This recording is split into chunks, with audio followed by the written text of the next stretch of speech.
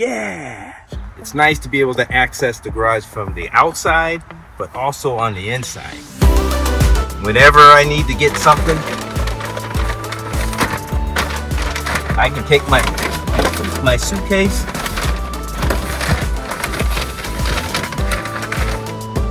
and access it and get whatever I need and then put it back.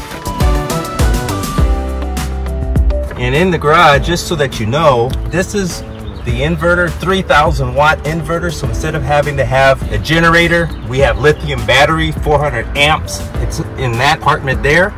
And over here is the water tank on this side. And then we have all this space for luggage and anything else that we need for our trip.